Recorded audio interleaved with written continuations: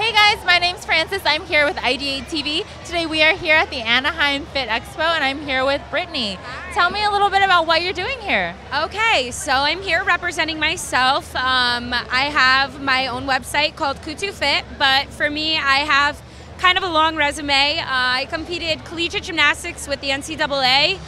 Then I went on to become a pro with the WBFF. I became a pro 6 years ago. I took second in the world 2 years ago, at Worlds in Vegas at the Cosmopolitan. I'm also a sponsored athlete with Shred Supplements, and I actually judge 3 amateur WBFF shows, one in Boston, one in Connecticut, and one in Rhode Island. So what got you into the fitness world in the first place? Oh gosh, well I think it was more or less graduating college and being done with my collegiate sport that I was like, what do I do next? I've been an athlete my whole life. I was used to waking up and going to practice at 8 o'clock every single morning, so I was more or less lost, and it's normally what a lot of college athletes go through. My brother went through it last year.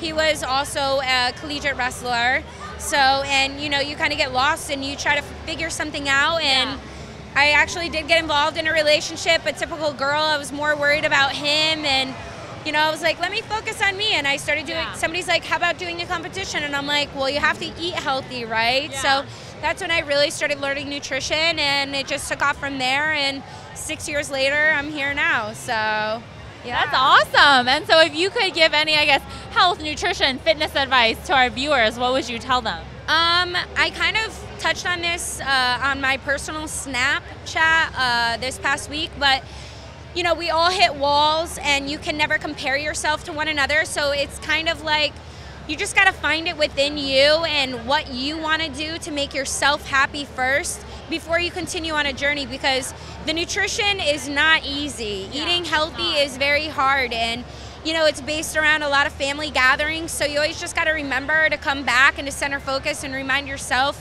why you're doing this, to stay healthy and to live longer and to be around the ones that we love, and it's not a fad and it's not a phase. So yeah, for sure. It's tough. It's tough. Very tough. It's very tough. So I guess, just reminding yourself why you truly love doing something, and don't make it a job. Make it something that you love, because you feel better when you work out or you eat healthier. Yeah. And so if our viewers want to find you on Snapchat, Instagram, how can they track you down? Okay, so they can find me on all of those feeds with the same name, Brittany Coutu, BrittanyCoutu.